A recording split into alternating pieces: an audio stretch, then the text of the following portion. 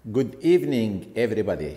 Good evening, students of medicine and health sciences everywhere, especially my own students.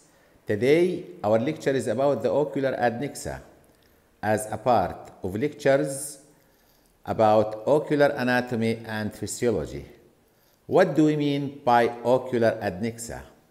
Ocular adnexa involves visual accessory structures including the eyebrow, eyelid, lacrimal apparatus, conjunctiva, and eyelashes. Let's start with the eyebrow. What is eyebrow? Eyebrow is a region that involves a thick hair on the eyebrow margin of the orbit. So the eyebrow is simply an area of thick hair growing on the brow margin above the eyes.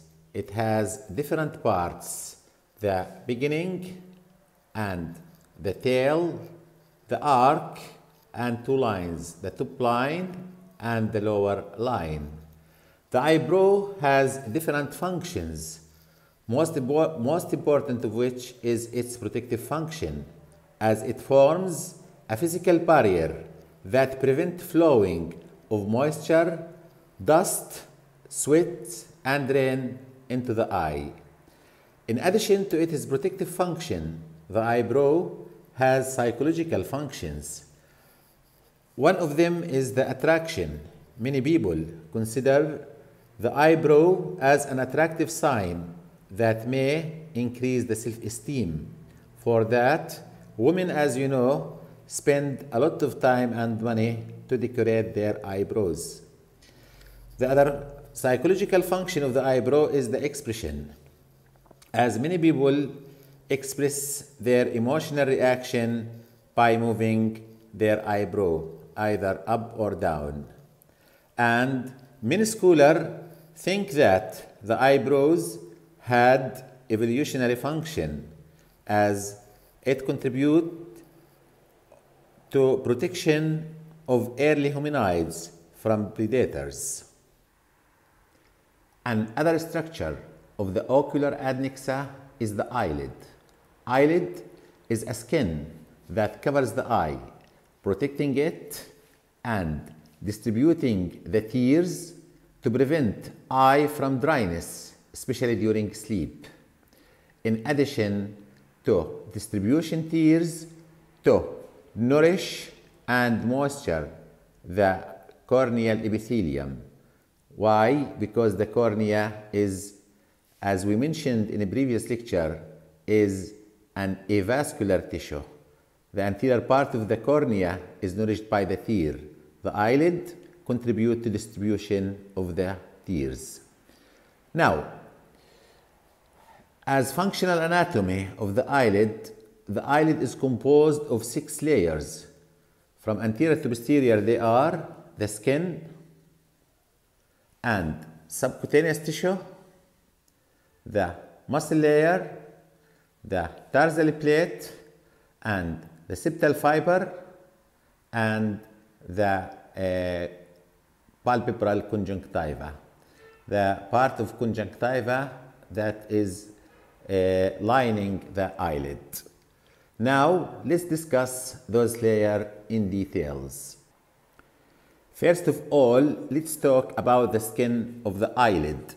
The skin of the eyelid is one of the thinnest skin in the body. It involves sweaty glands and sebaceous glands and has more pigment cells. In the ridge of the eyelash, there are hair follicles. In the ridge of the eyelid, there are hair follicles that will become the eyelashes. The eyelashes, hair follicles, are connected, as you see, to the sebaceous glands in the eyelid, the gland of Zeiss and the gland of Moll. Sometimes the color of the eyelashes are different from the color of the hair. If the eyelashes are pulled out, they usually need 7 to 8 weeks to grow back. The subcutaneous tissue of the eyelid is found beneath the dermis.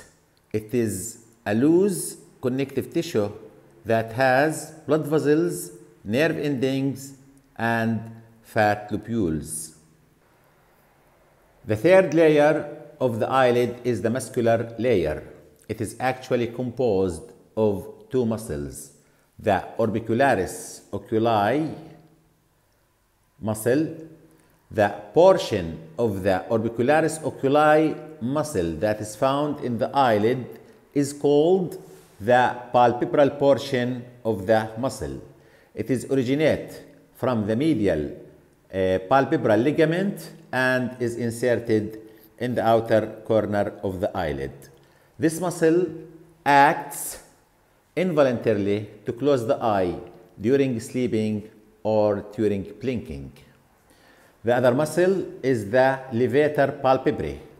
It originates as, or it starts as an aponeurosis in the eye socket and then is burdened to the ridge or to the corner of the iris. This here. The fourth layer of the eyelid is the fibrous layer, which involves the orbital fibrous septum and the tarsus. The tarsus is composed of dense connective tissue that gives the eyelid its shape. It also involves modified sebaceous glands that are called meibomian glands. These glands secretes what is known as meibum, which forms the lipid tier, the lipid layer of the tear film. And lastly, the palpebral conjunctiva, which is the part of the ocular conjunctiva. The palpebral conjunctiva is composed of non-keratinized stratified columnar epithelium that has goblet cells.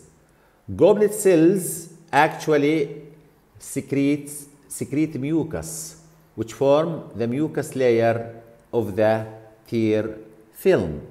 The conjunctiva also contribute to the immune surveillance and impair invading of microbes into the eye. The last structure of the ocular adnexa is the lacrimal apparatus. The lacrimal apparatus includes anatomically connected structures that produce the aqueous tear.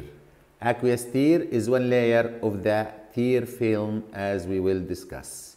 It is composed of the lacrimal gland, which produce its transparent transudate fluid in the space between the eyelid and the eyeball, and then is collecting by the lacrimal canaliculi that after washing out the eye, they will drain into the punctum lacrimalis or puncta lacrimalis that will convey the tears into the lacrimal sacs.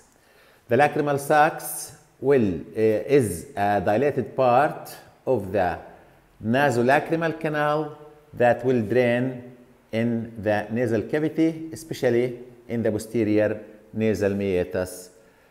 The tear film is actually composed of three layers: the aqueous layer that is produced by the lacrimal apparatus, the lipid layer that is produced by the meibomian glands of the eyelid, and the mucus layer that is produced by the goblet cells in the palpebral conjunctiva.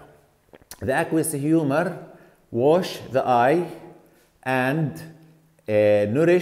nourishes the cornea, the trabecular meshwork, and the other avascular structure in the anterior cavity of the eye. The lipid layer prevents evaporation of tears. while the mucus contributes to the distribution of tears in the eye. Actually, there are three types of tears.